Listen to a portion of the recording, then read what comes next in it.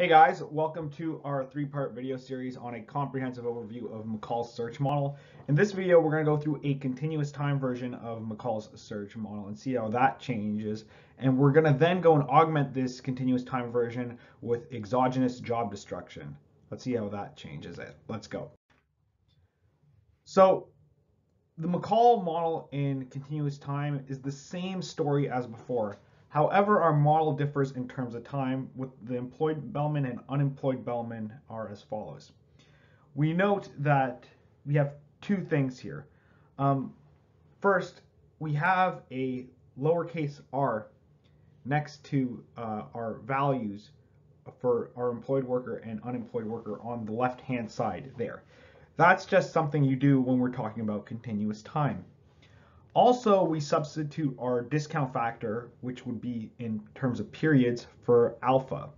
Now, that's true because we see in our employed bellman that we don't have this next period sort of thing, because if it was discrete, we would go and have a added beta w omega in our employed bellman. So this is how we go and we think about these sort of equations in continuous time. So the equilibrium condition, which defines this model, is as follows, which is U is equal to W omega R, which is our reservation wage, is equal to our reservation wage all over this R, right, which is this subjective discount factor. Using this equilibrium condition and our previous bellman with a similar procedure in the previous steps, we derive the following. So we just have this sort of equation which goes and characterizes our bellman here. However, on the second term here, we have alpha all over R. That's the main thing. Let's now explore a variant of the McCall model which incorporates exogenous job destruction. This changes our model in the sense that employed workers can now move to an unemployed state. So it goes in both directions. Remember, our baseline model, we could not go and do this. Workers could only move from unemployed to employed, and if they're employed, they stay there forever. But they couldn't go and move back to unemployed. Note also that we are not really concerned about the reason why the job was destroyed. Just that there's a rate at which employed workers enter unemployment. So this is the McCall model with exogenous job destruction, and this is what's really remarkable about McCall, because we can write the whole thing on one slide, really. Here we have the employed bellman and the unemployed bellman. But in the employed bellman, we have to read it like a story.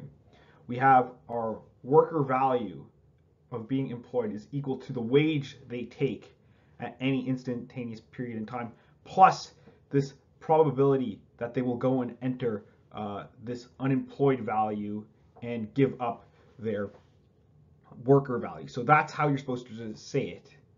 For our unemployed bellman, it looks very similar or almost the same as if we've seen before, because their story doesn't change. It's just our employed bellman which goes and changes.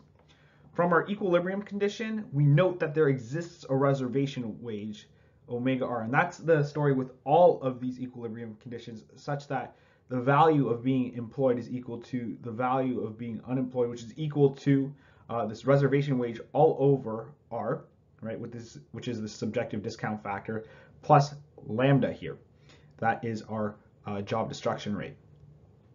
Following the same procedure as we have in our first video, we characterize our reservation wage as follows, which is almost exact, no, it is pretty much exactly like we saw in our continuous time case, just that in the denominator of this second term, we have plus lambda. That's how it goes and enters. So this is the McCall model in continuous time, and we also talked about it with exogenous job destruction. In the next video, we're going to go through some graphs and do some comparative statics. I will see you in the next video. Take care.